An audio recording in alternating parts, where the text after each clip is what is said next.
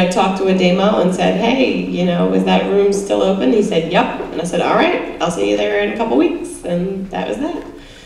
So I would say the people and the sense of community and the support and the communication and all of it is just, that's paramount. Great, great, great, great people in New Hampshire. So, okay. Now, where, you know, a lot of people move into a new place, you know, with you know, some expectations. What surprised you the most once you got here?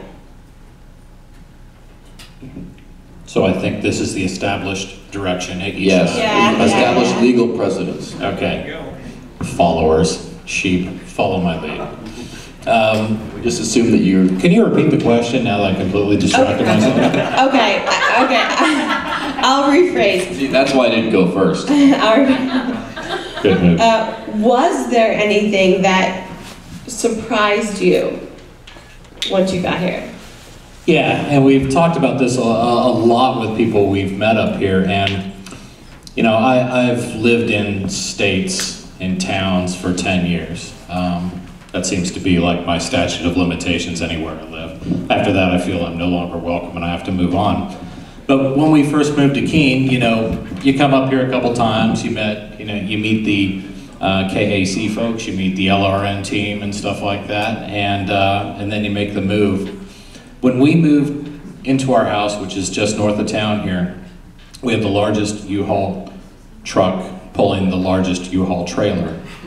We went from a 4-bedroom, 3-bath house into a 1.5 bath, 1 2-bedroom house. We had a ton of stuff. 40 people showed up to help us move in.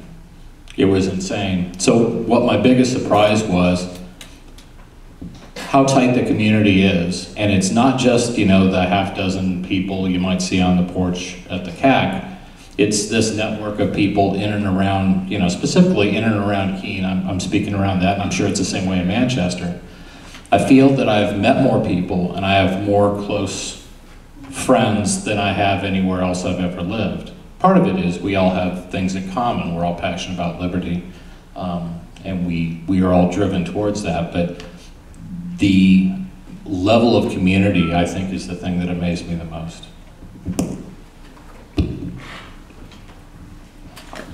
So can I see by a raise of hands, who here does not live in New Hampshire and has not signed a statement of intent? Define live. Exactly. That's my point. That's my point, because if you're staying at the hotel tonight, you're actually living in New Hampshire. So you might as well sign the intent, because you've already qualified the necessities of the intent. So anybody that's staying there, you should totally sign it. But back to the question, I think the activism is what surprised me. I expected it from what I saw, but to see it happening is what surprised me. There's a quote I like, there are 1,000 hacking at the branches of evil to the one who's striking the root. And I do believe the activists in Keene are striking at the root of important issues of freedom. You may not like how they're getting people to talk about the issues, but people are talking about them, including, you know, the like of the front page time or the New York Times front page and things like that. So, what's surprised me since I moved to Manchester is the recognition of things that are basic to us by the average person. For instance, CopBlock. When we go out in Manchester and do the checkpoint activism where we block the checkpoints, people come up and high-five us and hand us dollar bills and say, "Thank you, CopBlock." And I didn't even say they just know that the people with the cameras and the signs are CopBlock. Already, I don't have to explain anything. It's awesome. And Bitcoin. Last night, this was last night, we were in the Red Arrow Diner, me and Joelle, and I do this stupid little activism. On the back of every Critically important, I'd like to say. Yeah. And hit him up for his Yelp activism after the talk. Oh, the Yelp activism is great, but we'll talk about that later. On the back of every receipt I ever get in a restaurant, I write, "Please accept Bitcoin," and then a website like weusecoins.com or coinbase.com/merchants, right? And so I wrote that, and the Red Arrow waitress comes over, and she says, "Oh, Bitcoin, I saw that on the TV the other day. I know you guys are talking about it a lot. It's getting big." and she was really excited about it. So that's fantastic.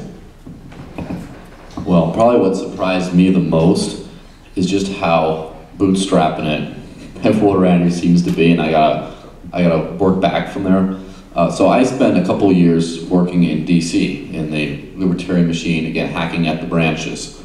And there's probably close to as many libertarians in the DC metro area as there are in the Free State Project. There's a lot of concentrated effort, except they all have careers out of it. They all get to do it full time. They all got a lot of money behind it, a lot of organization, a lot of professional talent, things like that. And where has it gotten them? And so, by the impact of everyone here in New Hampshire, I kind of, in some way, expected a more well-oiled machine. And I come here and it's anything but, which is it might be a left-hand compliment, but it's definitely a compliment, because anything is possible here. You don't have to fight this massive morass of competitive interest. You don't have to have a well-oiled, well-funded machine to get anything done here. You just have to get up and do it, and you can have an impact.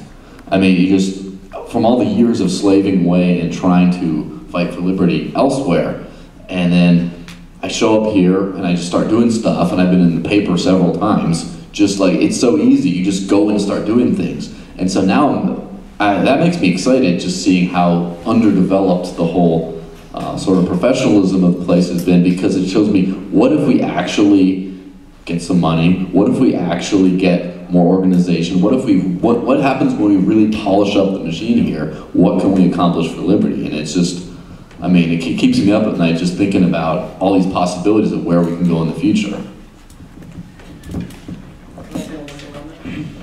Just speaking on that point about getting the finances behind it, if I could, I'd like to thank the sponsors of this event. Thank you, Porcupine Real Estate, Free Press Publications, Free Keene, and the Shire Society for making the event possible. Let's give them a round of applause to thank them. Because the economic side is very important. You can't do this without the economic side. And let's try to have a definition of activism for this panel. And there's one I looked up. We don't have to take it, as a commandment. But activism is defined as efforts to promote, impede, or direct social, political, economic, or environmental change. And that's totally what we're doing here. I'd also like to take a moment to thank everyone for attending today. I think that you being here is a form of activism, and you're promoting the goals of the convention by focusing on the activism and the activists of the Shire. Whether you know this or not, moving here is activism, and I've done it. Moving here does all the things. You're changing the social, as you mentioned, writing notes on receipts about Bitcoin. You're changing the political, and you're changing the economic conditions of the Shire when you move here. So.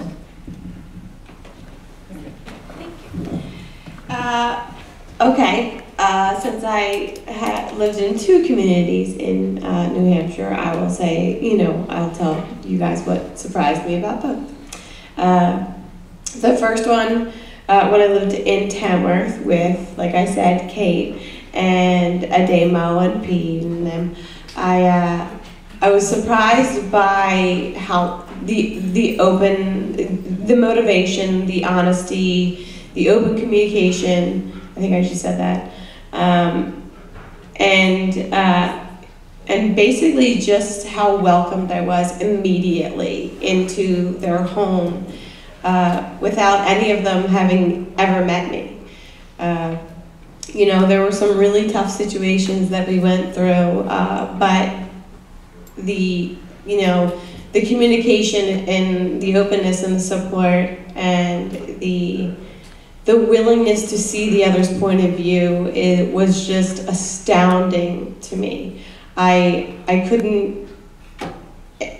were times when I was just amazed because, I came from Philly where people are like, screw you, who cares? There are some really great, really, really amazing activists in Philly, and those are not who I'm speaking about, you have Jim Babb and Mike Salvi and all them who are amazing, but in New Hampshire, it's almost everyone.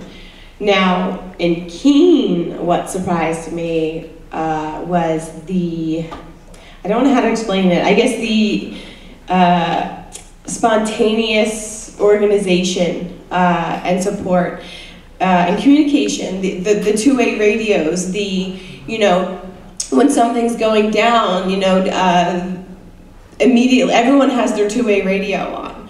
So whoever's the closest to, you know, a serious situation will react to that and then go. You know, not everyone can go all the time, but everyone's willing to do it when they're available and when they can. For an example, there was a man being tased at McDonald's, and I heard from upstairs, you know, and it was kind of broken up because it was hitting the repeater on the two-way, but something tased, something this, something McDonald's. And I just ran and thought, oh gosh, I am in my pajamas, and oh my gosh, and I kind of just threw a sweatshirt on and answered, and it turned out it was Derek J. Freeman who was there, witnessed it, was filming from his car, wanted backup, and I was there in 6 minutes, and we recorded it, and